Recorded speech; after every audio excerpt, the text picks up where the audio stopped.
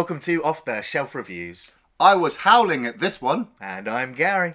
And today we're going to review and discuss The Howling, which came out in 1981, based on the novel by Gary Brandner, first draft written by Terence Winkless, and the final draft written by John Sayles, and directed by Joe Dante. Ian, why don't you give us the synopsis?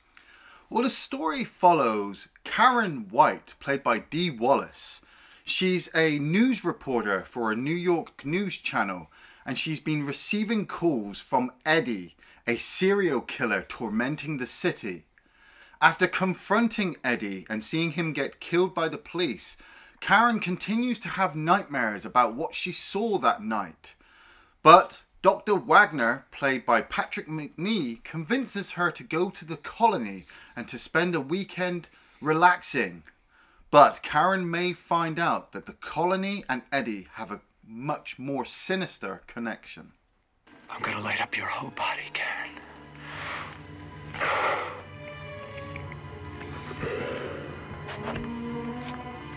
You know, werewolf movies have been a part of cinema since the early days of cinema. Oh, yeah. Going all the way back to the silent movie era. Yeah. I believe the very first werewolf movie was called The Werewolf, released in 1913. Wow. Unfortunately, there was a fire at Universal Studios backlot somewhere, and a lot of original silent movies were all destroyed, and so there are no copies remaining of this film, barring just a couple of posters. Wow. But, you know, werewolf movies evolved over time. Yeah. And the next real big one was The Wolfman in 1941, with Lon Chaney Jr. in the role. Yeah. And then, of course, he would reprise that role in many more Universal monster movies, including The House of Dracula in 1945, where we got, you know, the first real sort of face transformation of a werewolf. Yeah. You know, and then things evolved again in 1973 with The Boy Who Cried Wolf. Yeah. And then, you know, right in the early 80s, we had films like Wolfen, where it was, instead of using werewolves or makeup effects, they literally just kind of cheated and had dogs. You know, it was just dogs or wolves. Well, like cat people. Remember that movie? They use real cats. And Joe Dante was just like, he's looking at this whole history of werewolf movies, and he's like, you know what, there is not a good modern transformation in these films. You never see the transformation happen in camera. And that was why he was drawn to this project. You know, he's like, he graduated from the Roger Corman School of Making Movies. Yeah, You know, he had some moderate success with Piranha. Yeah. And he was currently working on Jaws 3. And he was, and Joe Dante was like, you know what? I'm not doing Jaws 3. I'm going to go and do. Oh, man. I'm going to go and do The Howling instead. Man, he should have done Jaws. Well, that was because the original director for The Howling was let go. He had creative differences. He wanted to do things closer to the book. Yeah. When Joe Dante got brought on, he looked at the script and went, I don't like this. As a matter of fact, I don't even like the book. And he went on record as saying that, which really upset the guy who wrote the original novel. Well, yeah. Because the novel has a much darker, grittier tone to it, and Joe Dante kind of wanted to add some levity and kind of override some of the darker, rapier, monstery moments in the film. Yeah. You know, he wanted to Joe Dante it up. And so that's why he brought in the screenwriter that he worked with on Piranha, who was currently working on the script for Alligator, to rewrite the script and change a lot of things. So there's a lot of major differences between this and the source material. Well, saying that, I'd never known that The Howling was based on a book until, obviously, I wikied it and I was getting prepared to do the review. And then I wikied the book, and other than the beginning, you know, for me, I'm looking at the book and I'm like, hey, the film hits these beat for beats. You have a woman who's gone through a traumatizing event. You know, it's starting to affect her relationship with her husband, and they are both convinced to go to this. Oh, in the book, it's a village. Yeah. In the film, it's a colony. And when they get there, they realize that there's sinister motives going on with the people living in this area, and they're all connected to what's happened at the beginning. And you know, like you said, I just think it's funny because to me, it doesn't seem like Joe Dante really changed a lot. You know, and we were discussing this before we turned the cameras on. I've never found The Howling funny. And weirdly enough, it's weird to say that with Joe Dante because a lot of his stuff does have like a bit of a layer of black humor in there. Like, ha ha ha, didn't you get that joke? And I'm like, no, I did not. It was too violent, But for me, I've seen The Howling. This is probably the third time I've actually watched it in the whole time I've been alive. And I rarely go to the Howling series for my horror, especially my werewolf horror. The Howling for me, especially the series, is at least maybe 3 or 4 on my werewolf list. There's one I'll go to, but I try to avoid the moors, and there's another one I go to up on the Scottish Island with a bunch of soldiers, and I try to remember there's no spoon, and then I might watch The Howling.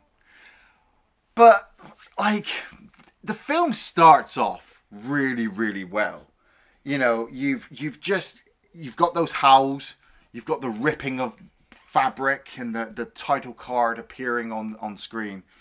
And then you just get this news report over the credits and you start to garner, information that there's been a bunch of murders going on in the city and the police have no idea or what's going on. These people look like they've been attacked by animals, they've been attacked and eaten. Well, that's the thing that this film did very well on its initial release, was that, Joe Dante and the producers told the advertising company, do not sell this film as a werewolf movie. We want that to be a surprise. Yeah. And so, the trailer and the beginning of the film, it's kind of masquerading as a crime thriller.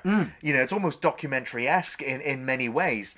And so, the werewolf stuff starts getting dropped in as the film goes on until, there's no doubt about it. It's a werewolf movie. Well, that's it. If this is your first time watching The Howling, you really have to wait until the end to get it all. But if this is like your third, fourth, fifth, you pick up these little things. Especially when you've got Robert Picardo playing Eddie. And, he's the EMH from Voyager. Yeah, he's the cowboy from Inner Space. I sometimes have problems watching The Howling and seeing him as a threat, because I keep expecting him to ask me what is the status. I don't know, those Johnny cabs are pretty frightening. Yeah. But we then get Dee Wallace. She's walking through the streets of New York, and we're actually towards the end of this investigation that she's been getting these phone calls from Eddie, kind of like the Zodiac, talking to her about the people that he's killed and how he likes her or is infatuated with her or whatever. And the police have hooked her up with a wire and she's supposed to go to a phone booth to get information. Yeah, that phone call or conversation, the extreme close-up of Eddie's mouth as he's kind of licking his lips in anticipation. It's really creepy. But there's just a small Easter egg here for you. That it's Roger Corman who's waiting to get into the phone booth. And, Joe Dante has said that he should have cut it.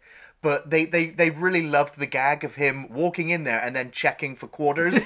Because he's known as a penny pincher.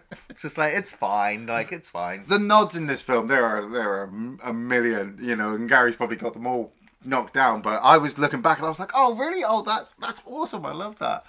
Dee Wallace, man, there's not many horror actresses whose face and voice really just she's a bit of a scream queen. She is, from Cujo and The Hills Have Eyes. Oh, Critters. She was the mum in Critters, man. It's like I couldn't believe it.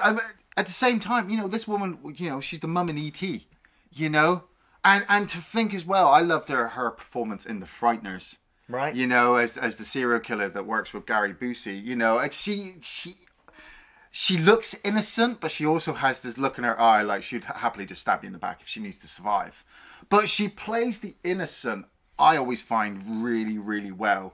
And she walks to this sex theater. Eddie's told her to go here and they're going to talk, because he wants to show her something. And she's under the idea that she's actually protected because her husband, Billy, played by Christopher Stone, he's waiting back at the television station with the police and her work colleagues. I want to bring up now, I could not believe this. I love it when we do this with film reviews. Dennis Dugan, who plays Chris.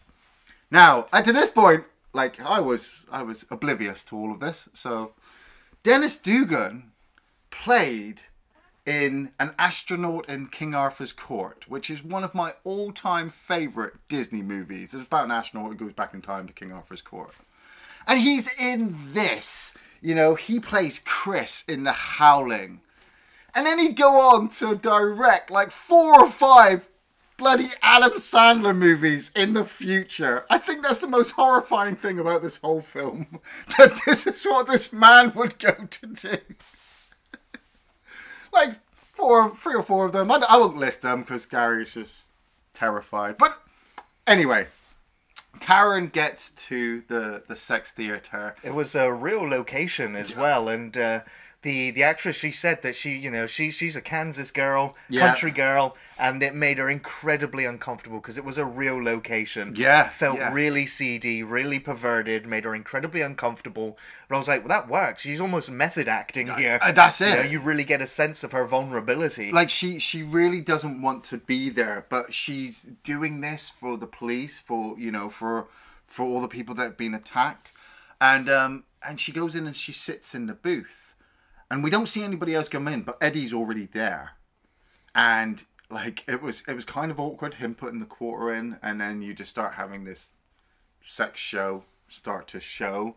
But it's amazing that, you know, there's a dark, seedy place in pretty much any city around the world where there's a booth like this where you can go and watch this, and all the hot, dirty, seedy people will hide. And he's talking to her. And Robert Picardo, this exchange. Like, you realise that the police have realised that there's something up and they need to get someone to her location as quickly as they can. You know, this is the 80s. They don't have mobile phones or GPS. They'd literally have, you know, their skills of knowing where people go. And Eddie's talking about how he wants to show her something. And then you can hear the breaking of bones or the ripping of flesh or something going on behind her, and of course it's all silhouette, so you know, we don't really get to see it. And then he asks her to turn around. Turn around now, Karen. I want to give you something.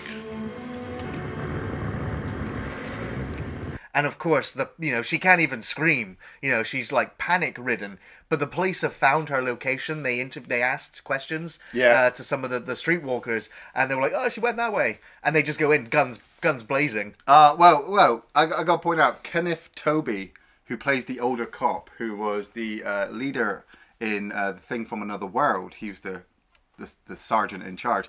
He didn't fire anything. No, it's the rookie. Right. The rookie just pulled his gun out and just blown away. But, you know, as a fan, you know, if you're a horror fan, and like I said, if this isn't your first time watching this movie, you kind of know what's happened. You know, you've heard that ripping noise before. Right. I don't know what happened in there. I don't remember. We keep cutting to Patrick Macnee playing Dr. Wagner. Patrick Macnee, a legend in his own right. Like the voice alone. Like, I could name a million things that he's been in, but I will always remember him as the Imperious leader from Battlestar Galactica. And he's trying to sell his book, the book about the gift, you know, and he starts to have these like sessions with Karen, which I think is a bit weird that, you know, she's just gone through this massive traumatic event. You know, she's kind of like the closest thing to a witness to this killer who's been going around. And this random doctor who everybody seems to love. He's a psychiatrist, you know. And he's not the only psychiatrist in the whole city, is he? Well, they seem to have almost like a friendship as well, you know. Yeah, well, I'll get to my issues with that, but it's like they're trying to find out from Karen what she saw. But she's blacked it all out. She can't remember it. It's too harrowing an experience for her to recall. Yeah. And so he invites her to his special retreat where he's taken a whole bunch of patients, and, you know, and it's an ongoing recovery process for them. Yeah, all of different ages. Yeah. different walks of life. Oh, it's definitely filled with lots of odd-bod kind of characters. Oh, totally. You know, and I think she resists at first, but she's having romantic issues with her husband at the time. Yes, yeah. And so she kind of reluctantly agrees to go. Yeah, and they head out to this colony, and at the same time we're following Chris and Terry, Dennis Dugan's character and his girlfriend, who are investigating the background of Eddie. And so they go to his apartment in the city, and they realize that he's gotten paper clippings all over his room detailing all the different murders that he's done, and Karen, drawings of wolf people, you know, or hairy people, and he's got this one picture of what appears to be a beach, you know, a drawing overlooking a beach. And so he's got some artistic talent. Shame he was a complete raving psychopath. But then when you get to the colony, you kind of realize where he's come from. You know, because you've got people like... You've got Elizabeth Brooks playing Marcia Quist, Eddie's sister. She makes her first appearance, doesn't she? Oh, yes. Yeah, like... If she doesn't scream nymphomaniac at you, I don't know what does. You know? But you've also got, like, TC, her brother, who is feral. Pretty much, yeah. You know? Yeah. I like... He's definitely not trying to hide his animalistic instincts whatsoever. No, you know. But then you get one of my favourites in there. You've got John Carradine, Oh God, who's playing Earl Kenton. You know, and John Carradine, he's a legend in his own right, Yeah. playing Dracula, several times in Universal's horror movies. yeah, and his acting towards the fire, you know, and the silhouettes. He's mumbling to himself for quite a bit, and then he just wants to throw himself into the fire. He's given up. He's had enough. He just wants to kill himself, which I'll try to come back to this question, but I have a question involving that mentality towards him. Because I love the first night when they settled down. I mean, Dee Wallace, I think this sequence alone just shows how amazing Dee Wallace was, or Joe Dante at the same time, because she wakes up in her cabin and she can hear howling, and she heads over to the window to kind of look out there, and between the camera work of Joe Dante showing us this misty forest, this moonlit misty forest, misty forest, and the look on Dee Wallace's face as she's looking out there, and we can kind of hear the howling, you know. I'm like, man, if I was somewhere and I heard that, I'd be locking the windows, I'd be locking the door, I'd be pushing the chest of drawers in front of it and climbing under a bag and being like, don't ever get me. She runs to her fiance, her husband, and she's just like, there's something out there, and he's like, oh, calm down, you're a city girl, we're in the country, you're going to hear wild dogs and coyotes. I heard people like making weird noises. Well, of course we did. Yeah, like... But then, of course, then she's just like, oh, she believes it, because she's like, well, I've never lived out in the country. Yeah.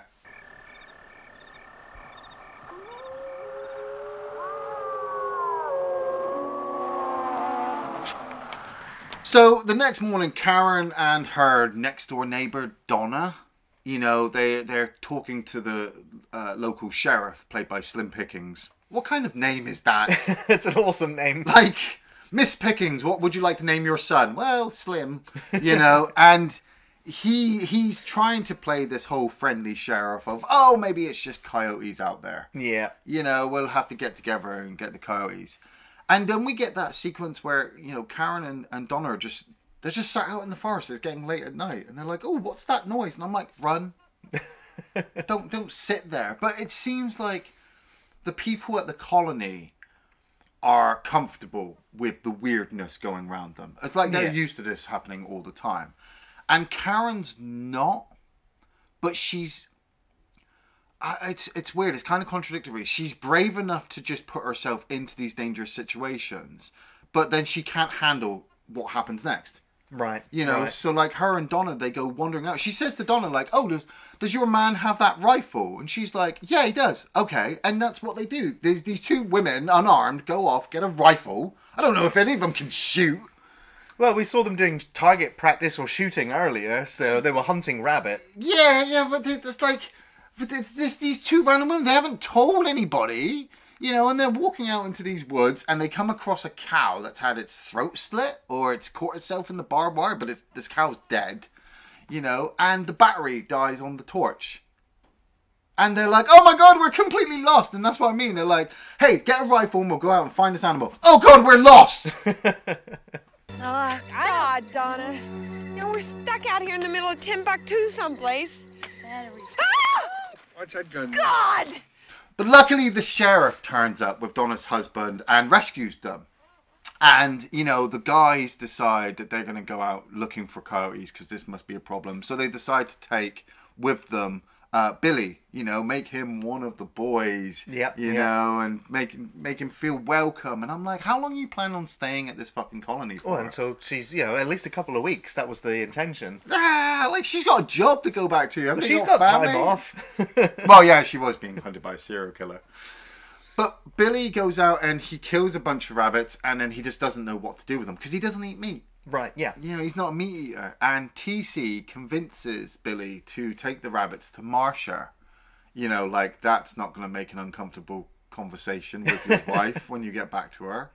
It's that moment when he does go to Marsha's and she starts skinning the rabbit. She, you know, hatchets off the rabbit paw and chucks it to him, and he's just like, what do I do with that? You know, and then, you know, she's a very forward lady. Yeah. And she makes a pass at him, and of course he resists and pushes her off and kind of runs home. But on his way home, he gets jumped by something. Yes. Can't quite make out what it is. Something large and hairy and It's teeth and fangs. But of course he takes an injury, and then he has to, you know, get patched up when he goes home, and which is a bit uncomfortable because it's like Karen's there like, no, we need to get you out of here, and Dr. Wagner's like, no, I don't think that's a good idea. Okay. I'm like, well, he's the authority figure here, so we'll listen to what he says, because he hasn't led us wrong yet. Yeah. In the meantime, we keep cutting back to Terry and Chris. Yeah. And you know, they're doing, you know, they've gone to the morgue. Yeah. And they were talking to the writer of the film. He's playing the mortician there, and he's going on and on about something or other, and they open up Eddie's the drawer. They open up Eddie's drawer. And the body's missing. Yeah. And they can see claw mark and scratch marks on the inside. And they're like, oh, well, that's not normal. Yeah, it's like... No, but you start to garner the information from outside the colony by Terry and Chris. You know, they go to a bookstore run by the awesome Dick Miller. I got to point out here, Dick Miller is yet again reprising the role of Walter Paisley. Oh, from Chopping Mall. From Chopping Mall, from Bucket of Blood. I believe he also played Walter Paisley in an earlier Joe Dante movie. Yeah. You just like, you know, any film that, Dick Miller's appeared in pretty much every Joe Dante movie anyway. Yeah, I was going to say, yeah. And I love his little bit because, you know, most of the time you just see him as a comedy actor or just some guy stood in the background who's going to get killed. But in this, he's really quite informative. And he gives us the information that, and you have to be specific with this information when you're talking about the Howling, is that, you know, there's differences between werewolves and shapeshifters. Your classic werewolf could change shape any time it wants, day or night, whenever it takes a notion to. That's why I call them shapeshifters. I got a dozen books on it. What about killing it with silver bullets? Oh, sure. Silver bullets are fire. It's the only way to get rid of the damn things. A shapeshifter can do it whenever they choose. But they specifically will only change into wolves. You know, I'm sure there's lore out there that says that shapeshifters can change into anything that they want over years of practicing and training, blah, blah, blah. The way Joe Dante explained it was just like in older movies, like Universal movies with Dracula and with the Wolfman, you know, they would always say like, oh, vampires, they can't turn into bats and wolves. That's preposterous. No, and that was because the film didn't have the budget to turn them into wolves or bats. Yeah. So for their lore, they can't do it. You know, and it's like, oh, you know, vampires, they've got reflections in mirrors. That was because they probably didn't know how to mask a reflection in the mirror. Yeah. And so Joe Dante was like, our script happens in a couple of days. I can't wait each bloody month for a full moon you to can't. do werewolf transformation. So he was just like, our werewolves can transform whenever they want. Yeah. And so, so you basically, you just make up the lore that suits the film story that you're making. Which- You know, there is no concrete lore of a werewolf, vampire, etc., etc. You know, and if the lore is whatever your film says it is, Yeah, yeah. as long as you don't break it, it's fine. I get that. I feel though that they had this idea, especially when they have the source material of the book. You know, they're following as closely as I can, in my opinion, a representation of the book.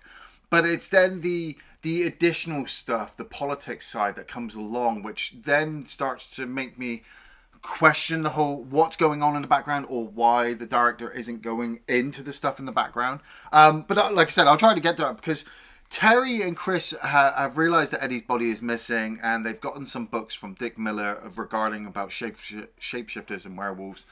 And Terry has been called by Karen to go up to the colony, and Chris is like, look, I'll be up there in a couple of days.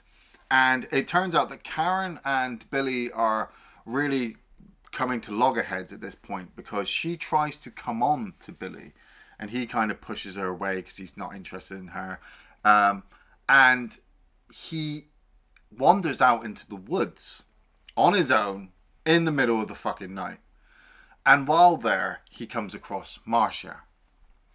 And the two of them start to just get it on in front of this fire. Yeah, it's a very horny sequence. Yeah, yeah. You know, you've got the camp-lit fire, you've got the moonlight, you've got the mist. You've got the animal howls. You got the animal howls, and yeah, it's a pretty raunchy sequence, and you know, it gets hot. Yeah. You know, once the transformations start, and they really start howling.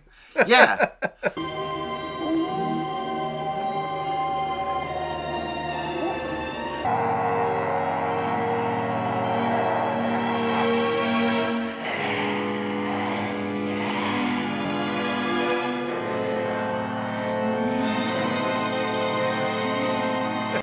Because, like I said, this is where you got to realize is that they, you know, Marcia is a happy shapeshifter.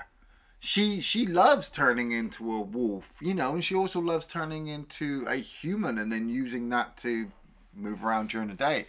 And like, she just wants Billy. Yeah. You know, she's not in love with him. She's just a nymphomaniac animal, you know, and she couldn't get him in her human form. So slashing him, you know,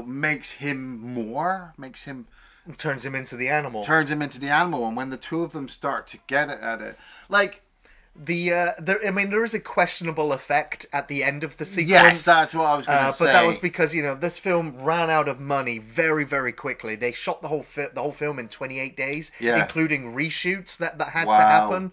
You know, they had no money to do all of the effects, and so it was just a very quick animated sequence. You know, and it's only on screen for a few seconds, and you're like, yeah, it's ropey by today's standards. But you get enough. I will say, in the film's defense, you get enough between Billy and Marcia kind of just lying on the floor, roaring with their fangs and their eyes changing, for you to know, as a fan of horror movies, that they are changing into animals. And so, yeah, when you get that little cartoony bit towards the end, I'm like, fuck it, I'm already in. Yeah. I'm already deep into this motherfucking movie. I'm going with it. But Terry turns up and starts to go and talk to Karen, and she hears the howls during the night while Billy and Marcia are having sex. And so Terry heads out to the coast, and as she's walking, she's listened to the howls and she wants to contact her boyfriend, and then she sees the image that they'd seen at Eddie's at the beach. So the connection has been instantly made. That Eddie, you know, Eddie Quist, related to Marcia, has been here at the colony, and so the doctor must know something. Yeah. But then she's lured to a house. Yeah.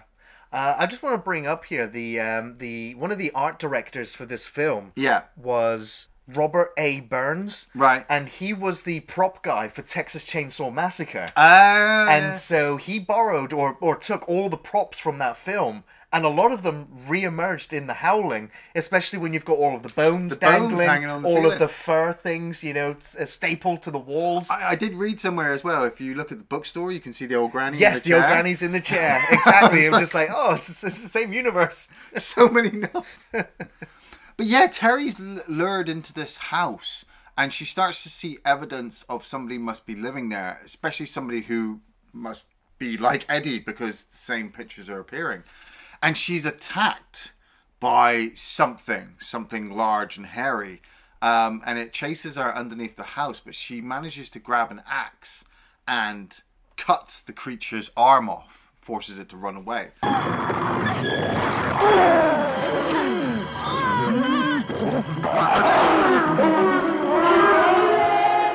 I loved this effect. Yeah. The effect of the arm turning back. Bubbling and boiling and rolling over, and then you see the human fingers emerging, and that's what sets her off. Yeah. She's like, that was a human. That was a human, and removing the body part has now turned it back to its normal form. And so she races back to the doctor's office to try to call Chris. And while she's got Chris on the phone, she's looking for information on Eddie. I fucking died.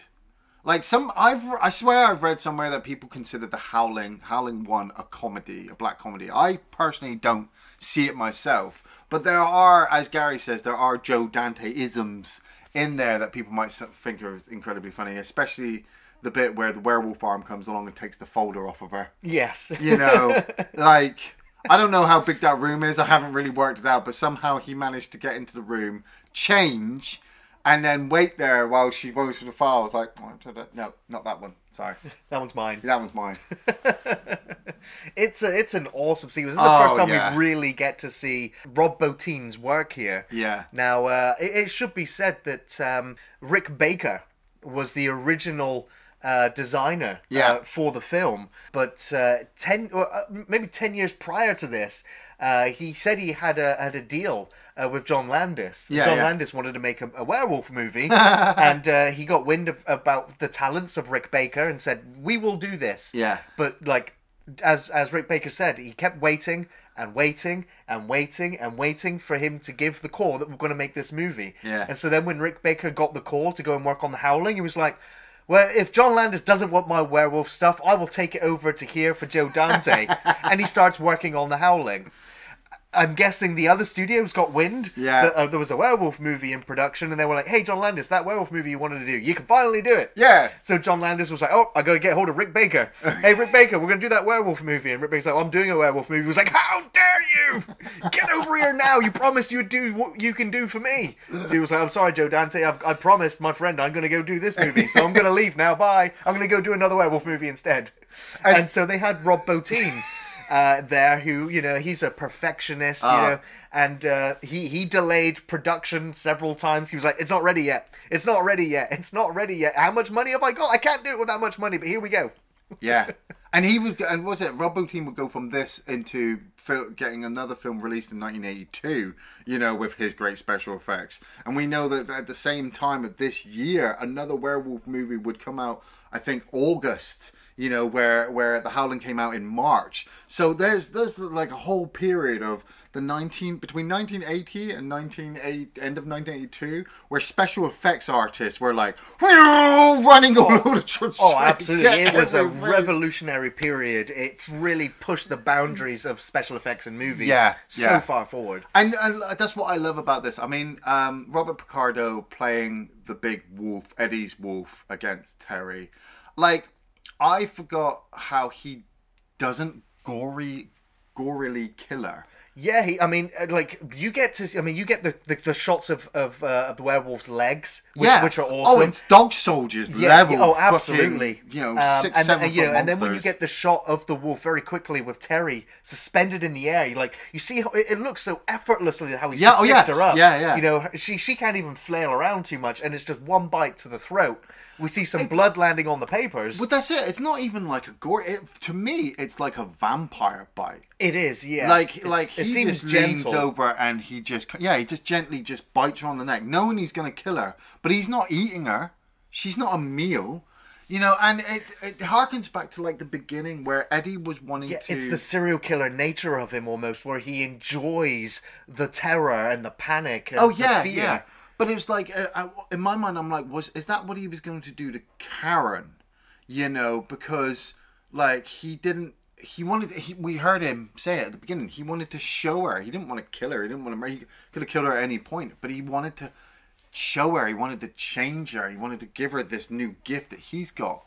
And Karen makes her way up to the office as well, and she comes across Terry's body, and then immediately comes across Eddie, who is, I don't know, like he's kind of looking like a zombie.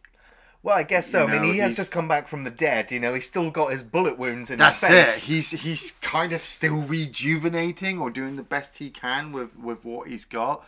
But we then properly watch the effect of him turn.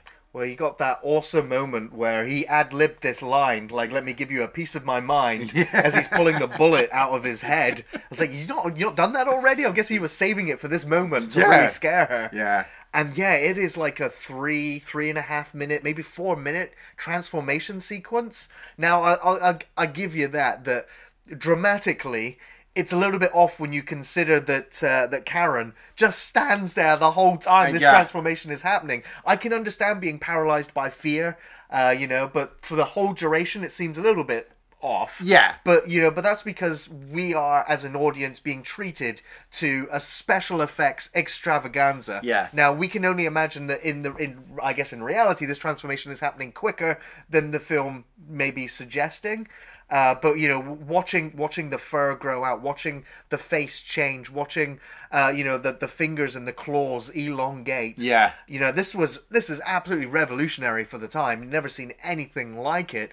Not for at least a couple more months. True. But Rob Bottin and Rick Baker, the height of their game. Yeah, they did. And it is, watching it now, like going from VHS, like you couldn't tell, but watching it now in HD, you're just like, you can easily see when Robert Picardo transitions into a puppet head. Yeah. Because he's much more animated, whereas the puppet head is very still. Yeah. It's all in the eyes as well. You can see that it's not real When the eyes turn over, I'm like, the eyes just roll up and roll down. Yeah. But they mask it fairly well by some camera movement. At least the muzzle is wet and dripping with saliva and goo. Yeah. It helps bring the puppet to life. See, now, it was at this point, like I said, I'd always thought I'd heard that this movie was kind of like a black comedy, but it was by this point I'm like, okay, maybe I've missed all the comedy because this movie is like 8th, 9th level horror. And like you said, with Karen not running, you might want to, traditionalists, you want to say to the horror character, get out of there! But technically you want them to stand there because you want to see as much as you can on camera and just be amazed by Or the horrified. effect, or horrified. I mean, horrified. we're kind of seeing this through the eyes of Karen, this transformation. But she grabs some acid and she just lobs it at the wolf's face, and then she runs out, and she's grabbed by two people. And they take her to the barn. And it's at this point, if you haven't realized by this point, this is the big reveal. This is the big story drop, that she's taken to the barn and everybody's there. Marsha, Dr. Wagner, Donna, her neighbor. Terry's body is left there. TC's missing his arm, and we realize that he was one of the wolves. And everybody in the colony, barring Karen, is a shapeshifter. We should have stuck with the old ways. Raising cattle for our feed. Where's the life in that? The humans are our cattle. Humans are our prey. Now, I just want to bring up a small bit of trivia here for you for the film. This is something... There are many, many hidden Easter eggs, some more subtle than others in this film. But one of the ones that stands out so much is the fact that almost every character in this film is named after a director of a werewolf movie. Oh, For instance, Dr. George Wagner, played by Patrick Macnee. George Wagner is the director of The Wolfman. Terry Fisher, played by Belinda Blasky, of course, also from Gremlins and Piranha fame. She's named after Terence Fisher, who directed The Curse of the Werewolf. You've got Kevin McCarthy, who plays Freddie Francis. He was the director of Legend of the Werewolf. I'm noticing a pattern here. There are almost all the names in this film, they're named after werewolf directors. I'm just like, that's just brilliant. But again, there's loads of Easter eggs, like on like the newspaper clippings, the books that characters are reading. It's either got the wolf in them or it's called The Wolf. It's just like, it's so led. Like, it's a film buff's, dream just to spot all of these things. It is. We need this shelter to plan, to catch up with society. Times have changed, and we haven't. Not enough. they come to this kind of argument, and I suppose this is where I get a little bit confused with where the story is going for. Yeah, for the werewolves are, they're at disagreements with each other. Well, that's it. But it's like, okay, so some of them aren't happy that Karen was brought to the colony. Some of them are wanting to control the animal inside and only let it out when they... Well, that's what Dr. Wagner's trying to do with his colony is because he says it right at the beginning of the film. It's all about controlling your impulses. Yeah, but there just seems to be like... It seems they're trying to tell you that there's this secret society that's been living among us for all these years. And that they kind of want to become... They want to get out and be free, but they also want to hide it because they don't know how they'll be accepted. But then you have people like Eddie who are complete psychopaths and will go out on a bit of a killing spree in New York. Now, I might be slightly convinced that Eddie going to New York and then Dr. Wagner going to New York was just timing, and Dr. Wagner was there to try to find Eddie and bring him back and try to bring him back. But he didn't do it very well. He just went out there and fucking advertised this book.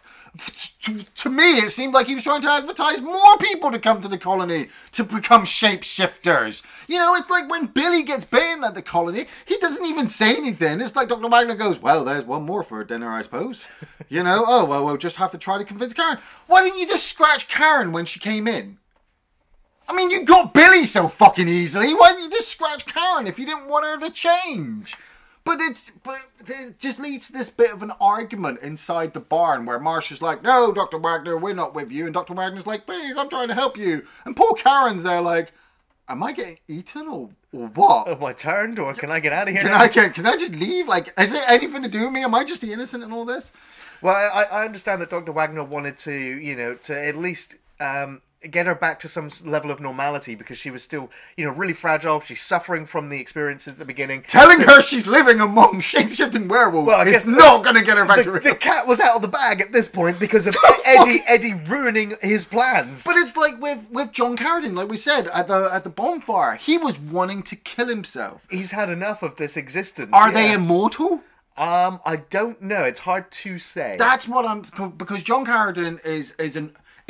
If they're not immortal, then he's an older werewolf. And he's been around for a long time. And it's getting to the point now where he's just kind of sick of it. Well, yeah, if You're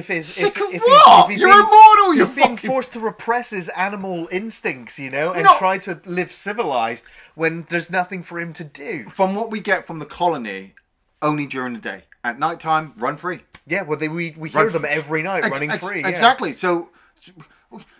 Fucking pick one. You either want to run free as a werewolf or you want to walk on 2 feet like a mortal. You can't be both because we'll shoot you with silver bullets. It's what we've been doing for 200 years, you knobs. But, like I said, it's where I get a little bit confused because I'm just like, okay, what was the whole point of bringing Karen here? In the book... she was the product of a rape. Yes. And so she went to the village to get away. So there was no real connection until she gets to the village and turns out that they're all werewolves. In this, it's like Dr. Wagner was trying to help Eddie, but Eddie escaped. And he's trying to help Marsha as well, but none of them really want help. And they all hate it. But luckily, the director of a bunch of Adam Sandler movies turns up, and he just starts handing out Adam Sandler movies to people in bullet form. Like, blam, blam, and you get a few of them, who are, oh, you can't kill us. Oh, he has that confrontation with Eddie, doesn't he? That's the best one. He comes across Eddie who's, he's still trying to rejuvenate, but he's got half a melted face from the acid thrown in there. And he's just egging Chris on because he doesn't think Chris can deal with him. He's like, fucking kill me, go on. What the fuck are you going to do? And Chris is like, blam, blam, silver bullets, motherfucker.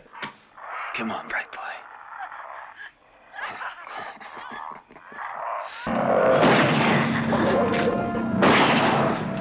Yeah, he's now the film's hero, really. Hell yeah. Yeah, we saw him racing along to go get the silver bullets from Dick Miller, to now blasting away Eddie, and then roaring up to the barn to save Karen. It's that bit that, the whole bit at the gas station was unneeded. Yeah. Like, he drives out the gas station like, It's hey, buddy, emergency!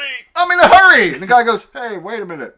And then he cusses somewhere else. I'm like, Is that supposed to be funny? Like, well, it's to show that he's trying really hard to get there very quickly. yeah, it's like, they can't give away the information. But he turns up and he shoots TC. He shoots another wolf.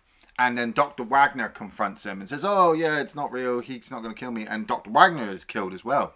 And he actually thanks him for killing him. He's Yeah. just like, thankfully, it's over now for him. He doesn't, all the stress of trying to contain these people, it's all over. He knows he's kind of failed at it, and he's like, he doesn't have to worry anymore.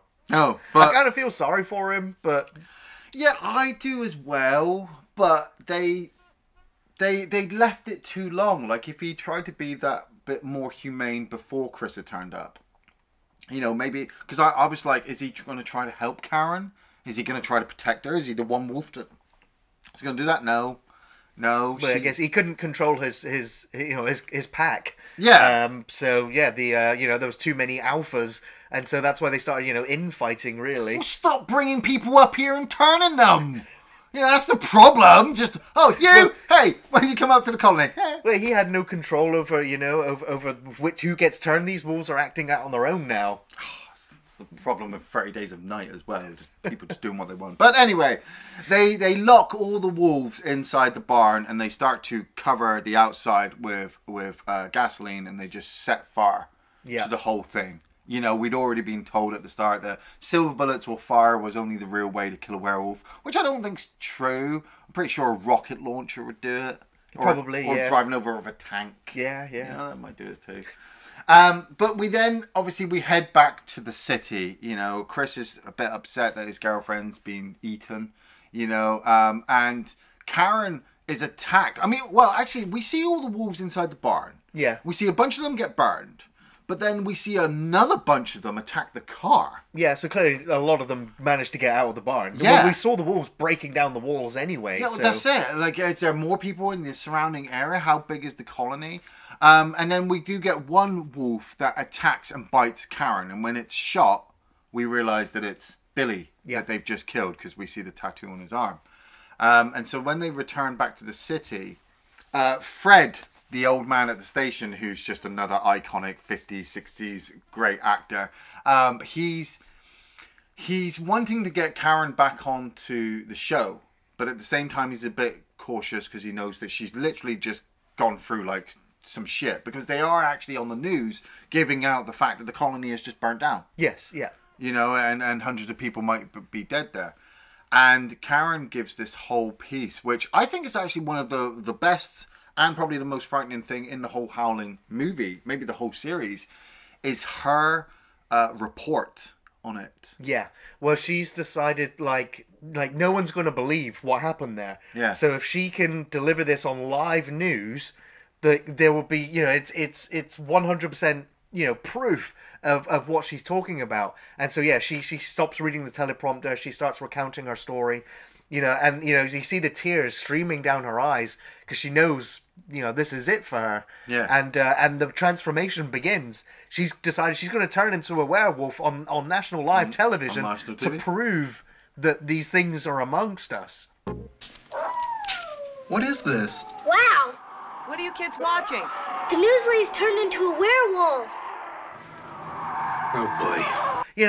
I always found this transformation a little bit weak. Yeah, I did. It's like a chihuahua. And that was because Dee Wallace and Joe Dante and Rob Bottin, they all kind of decided that she should be more feminine and a little bit friendlier looking because she was the film's protagonist, so they decided to lighten it a little bit. Plus, they were already out of budget. Yes. They were already over schedule. Yeah. And all of this transformation had to be done like in Joe Dante's office or his back lot because, the set was gone. They didn't have the time or the money, so it's all an extreme close-up. That's and why you get no wide shots. That's why it's no wide shots. They're out of money.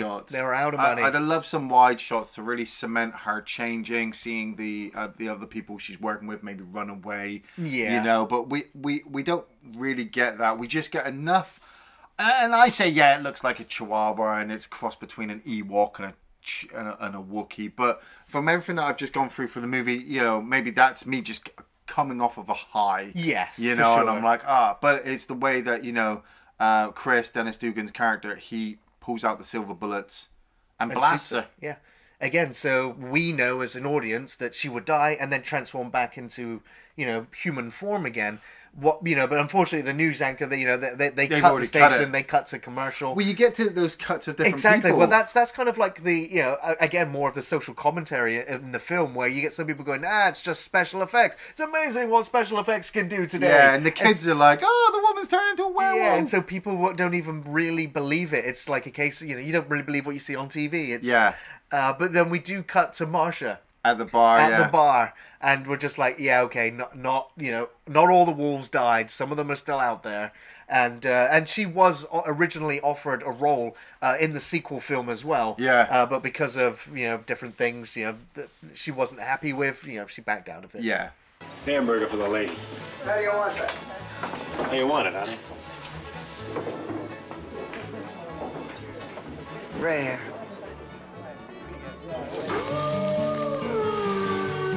Well, Iain, what were your favourite scenes from The Howling? Oh man, I had a few, but like I said, I was so confused with the tone of the movie because I thought it was supposed to be a comedy, but it was more horror. So a lot of my favourite scenes are just, just how well the director had a shot or an actor. Like the opening sequence with Eddie in the booth. You don't see anything.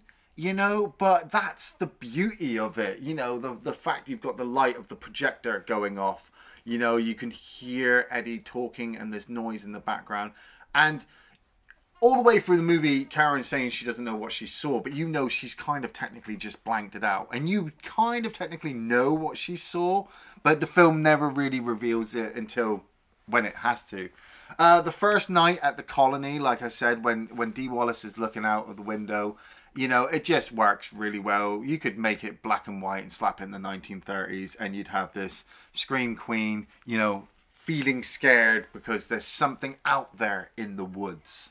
I did like the little nods in the background. I mean, one of the most obvious ones is when Chris and Terry are lying in bed and they're watching the Wolfman. Yes. And the Wolfman's giving its report, and they hear about how Billy has been bitten by some kind of animal, and the old woman gives her a report of, oh, those who are bitten by the wolf will change into the wolf man, and you're like, oh, film, oh, I get you, film. The attack on Terry, I mean, like, I primarily want to say the Office stuff with the whole change with Robert Picardo, but I honestly think, like, everything from her from the beach, her walking up from the beach and getting the feeling of the view and piecing together that Eddie had been there, the luring to the house, the attack at the house, the special effect of the arm being chopped off and then turning back into human form, then her being confronted by Eddie.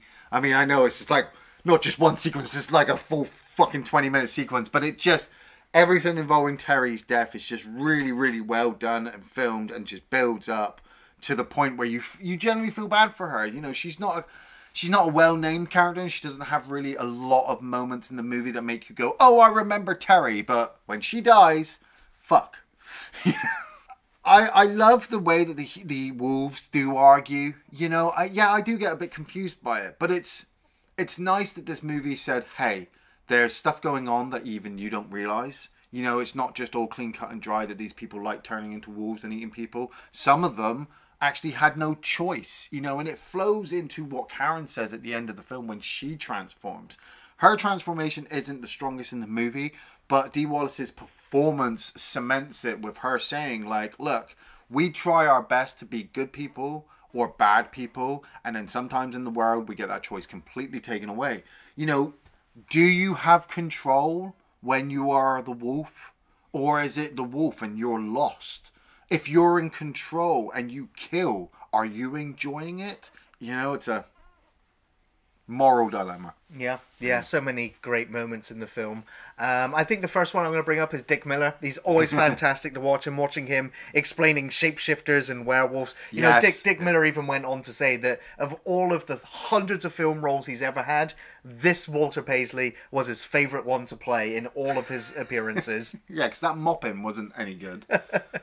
I love the moonlit, misty forests. They were fantastically created. The mist, the moon, the trees, the framing, the music just perfectly captured the mood and the atmosphere. The werewolf attack in the office, that was brilliant. Like, Terry's death, just, really scary, really frightening stuff. Captured incredibly well. And of course, the first major reveal of the werewolf. I mean, it's a good 60 minutes into the film, but Eddie's transformation from the sound effects to the music to the visuals, the prosthetic work, the animatronic work, it's all above and beyond excellent, and just blows anything out of the water that we'd seen up until this point anyway. And of course the werewolf sex sequence, it's you won't forget it. Like, it might not be a favorite scene, but it's definitely a memorable one. Yeah. Well, Iain, do you recommend The Howling? I do. Funnily enough, when I sat down to watch the movie last night, I didn't think I would be recommending it. My memory of watching it is sketchy at best, and the 2-3 times that I'd watched it up to watching it for the review, I honestly hadn't enjoyed The Howling. Like I said, I can tell you different, better werewolf movies that I would watch over The Howling, but after actually sitting down and watching with it with the mentality of, I want to analyze this movie, I want to see what it is about this movie, I think The Howling 1 is an absolute amazing werewolf movie. It is different to all of the other werewolf movies out there in the fact that it's got a bit of an intelligence behind it that you wouldn't necessarily put to an 80s horror movie. Dee Wallace is just fucking phenomenal, and I find it very hard to actually not find a scary movie that she's in and not fucking enjoy it, simply just on her emoting, her emotions, the innocent character and the fear I have for her character and how I want them to escape. Some of the other characters in this movie are kind of forgettable. I mean, Marsha is integral, but for me, she's not memorable. Nice boobs. Dennis Dugan. Like, my boy Dennis Dugan. All those Adam Sandler movies. Hey. Billy, like, he was great. I mean, you remember him for the sex scene change, but as a proper character himself, nothing much. Robert Picardo is phenomenal in this. You could probably just remake The Howling and just have it based around Eddie and Karen and loads of changes. So yes, I definitely recommend Howling 1. Oh, hell yeah. This is an absolute must-watch horror movie. I highly recommend you watch The Howling. It's a top-tier werewolf movie that certainly entertains even on repeat viewings. Yes, the film appears quaint by today's standards, but the effects at the time were revolutionary and damn scary. Rob Bottin has always outdone himself, and everything he touches has always had a lasting impact, and the werewolf transformations here remain outstanding and impressive considering the budget and the time constraints. The music by Pino Donaggio is haunting and memorable, and the film has a great colourful presentation with excellent cinematography by John Hora, who also photographed Gremlins and Inner Space. Nice. The actors were all on top form here. Dee Wallace nailed the part, really delivered that mentally traumatized and fragile character, and was a standout, even while surrounded by legendary character actors like Dick Miller and Slim Pickens and John Carradine. It may be slow going at the start, but Joe Dante has expertly crafted the slow burn, rising tension to explosive finale with incredible flair, while hiding a social commentary and many subtle references to all the werewolf movies of the classical era. Excellent stuff for film buffs. This film has all the scares, thrills, mood and atmosphere, effects, performances, style and substance to ensure it remains a cult classic for all time. Watch The Howling. It's one of the best werewolf films ever made. All your nightmares are about to be transformed into one single inescapable fear. When The Howling starts, the horror begins. Thanks for watching Off the Shelf Reviews.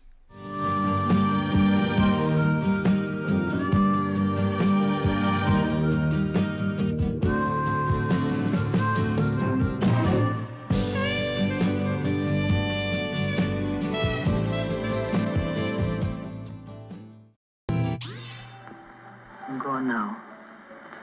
And heaven help you.